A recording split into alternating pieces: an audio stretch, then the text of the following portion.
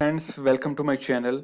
Today I'm going to talk about feedback clause in IP agreements.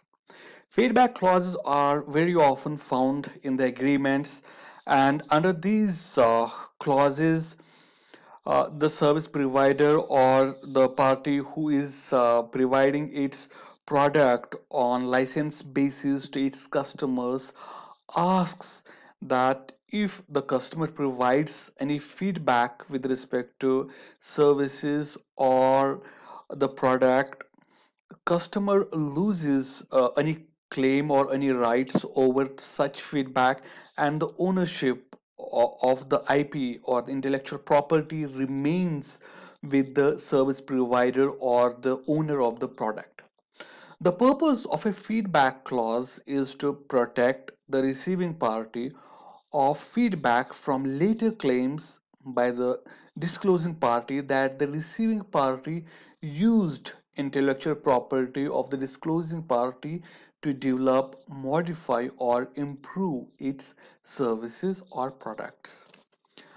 A typical feedback clause will include a non-exclusive, perpetual, irrevocable, worldwide royalty-free license for the benefit of receiving party to use any suggestions, modifications, improvements, or ideas provided by the disclosing party. The feedback is usually provided on voluntary basis without any sort of representation or warranties from the disclosing parties. The feedback licenses generally give the vendor the right to use the feedback, and the parties don't know in advance what sort of IP or other rights the customer might have in feedback, so the license has to be pretty broad and general in nature.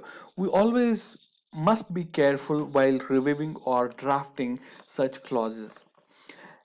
A party receiving the feedback may draft a feedback provision that provides the recipient owns the feedback and that the disclosing party assigns any feedback to the recipient. This allows the receiving party to obtain exclusive rights to the feedback and the freedom to create derivative works. For the disclosing party, this can be a challenge as the disclosing party may by mistake disclose its own proprietary information as feedback and lose the ownership rights to such information.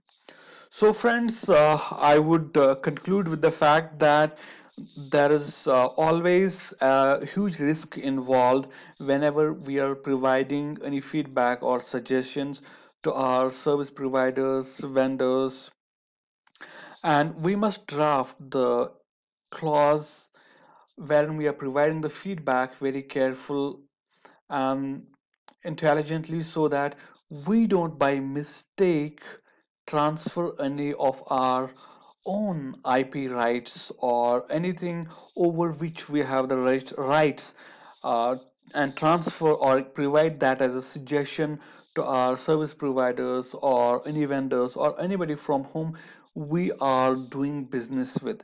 So I would like to conclude with this fact, and I would request all of you to provide me any suggestions, or if you have something more to add on to this clause.